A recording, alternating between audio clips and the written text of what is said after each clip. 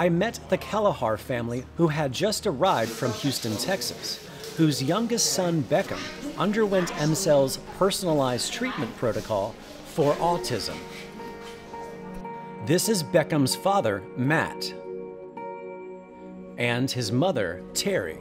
While there on day 3, I had the privilege to meet Dr. Alexei Karpenko, the original co-founder and partner at MCell. Yes, you see, with autism we have rather positive results, but the only thing that I should warn you, this will not be, most probably, complete recovery. Most of his function will benefit, but full recovery we have not observed.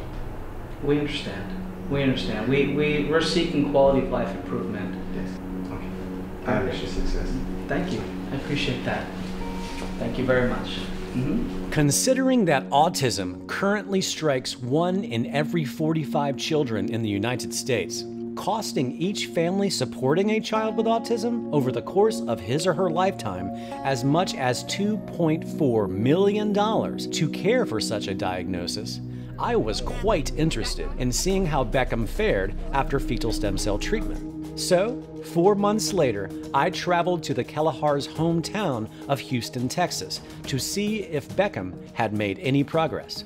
We had a lot of aggression. Beckham would scratch me, he would bite me. So I would go to bed nightly and I would have bloody sheets. I would have scratch marks. They would be on my face, my back, wherever. I'm talking full on biting, full on scratching, full on bruising, all gone.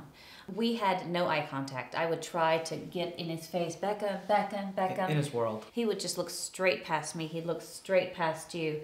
It was heartbreaking. It was really, really, really difficult. But the eye contact was absolutely not there, period. It was even more than that. When you looked in his eyes, it was almost as if you were looking in his eyes and you weren't seeing any. Nobody was home. He wouldn't respond to his name. He wouldn't respond to anything. And it was pretty drastic when that happened. Almost immediately after he had his stem cell transplant, we saw changes. He had this terrible eczema everywhere, all over his skin. Within 3 days, it was gone. I have fought that eczema for years with prednisone, you name it. I've tried dietary changes. It was gone. His skin was clear. His eyes turned bright. All of a sudden, these smiles I had not seen in years. It's time to go. We started swimming. He could not swim before. He gets his head underwater. He loves it. Bye-bye. Before his stem cell transplant, he would not walk for me. I always had to carry him. He would just block my body and refuse to walk. I couldn't walk him around the block at 3. I had to have a stroller. All of a sudden, he's walking. He walks now, holds my hand like a neurotypical child, and we walk. We can walk in the park. I can walk with him to the grocery store, to the mall. That might not seem like a big deal to parents that are used to it, but for those that aren't able to have a child walk, it's a huge deal. So the fact that I could do that made my life so much easier. So I'm not holding a 45-pound kid, 18 bags of groceries. I mean, it's really miserable and difficult. So that was another huge thing. He's just so much more receptive to a different idea, which was not the case before. Go up. Up. Oh, there you are. Oops. He can now motor plan. If he has an idea, that was not there before. His cognitive levels have increased significantly. That's good. You wanna go fast? Fast. Oh, you go spin fast. I've definitely seen him become more flexible because he would want to do things only the way he wanted to do it, and we couldn't get any change or new ideas. And new ideas was really hard. Whereas since then, he's giving me a lot more new ideas. He's doing much better with some language, and he's also started to motor plan things. So the other day, Terry was here. He saw this, and the ramp was on the other side of the room, and he went to try and get the ramp. He's never ever had a plan about how he was going to do a task. So that was very novel and very new for him. So we've definitely seen progress in lots of different areas. I've been working with him since he was 18 months old, so it's almost 3 years now. At the same time, it's also giving him the feeling of where his body is in space. So how do I learn to plan and to figure out how to do things by having a really good internal body awareness. There you are, ready? Yeah. Good job! So every day it's something new where we're both shocked. Since the Kelleher family was making the trek to M-Cell for Beckham's autism, they decided to see if fetal stem cells would also benefit their oldest son, Matt Jr. My older son has convergence insufficiency and ADHD. I never thought he would make it into college. I was very skeptical, very skeptical. It's helped me tremendously with just one treatment. In terms of school, I've gone from middle school, and then high school as well, almost flunking, staying up till 2 in the morning with my parents, just so they could help me because I couldn't even do it myself. Till now I'm making straight A's and B's, which is phenomenal.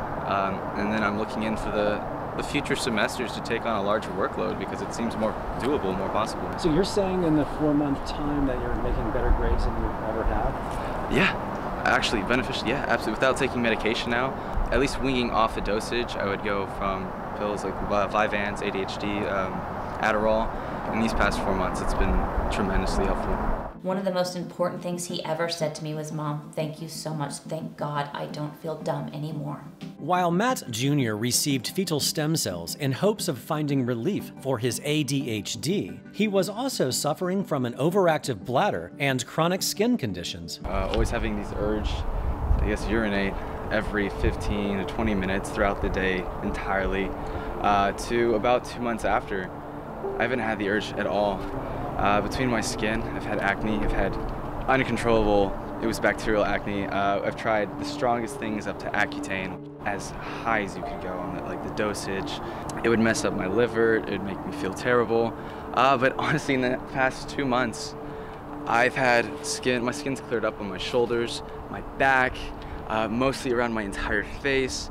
It's a tremendous difference, as well as all the eczema around the eyes mainly, and then the arms.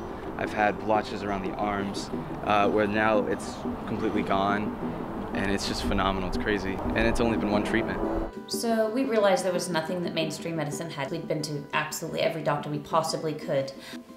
I feel like we made the right choice. We did. There's no doubt in my mind. We had a lot of information to sift through, and like everybody else in seeking information and trying to be well informed, it took us literally 8 months just to weed through what we thought would be the best option for us. I cannot say how thrilled I am with the results. It's one thing to have everyone around Beckham notice such great improvements after getting fetal stem cell therapy just 4 months prior, and it's another to review the results of his autism spectrum test, or ADOS-2. We obtained these test results from Beckham's neurologist. Beckham's last ADOS-2 test was in December of 2013, where he scored a 22, which fell into the moderate to severe range on the autism spectrum. However, while I was visiting the Kellehers in November of 2016, another ADOS-2 test was performed, which revealed a score of 15, a 7-point reduction, showing Beckham now in the moderate autism spectrum. These results occurred after only 1 round of fetal stem cell therapy. Beckham has not been taking any medications during this time. I'm so excited. I can't even, it's so exciting. For the first time, I see the light in the end of the tunnel. I see a light. I haven't seen a light in a long time.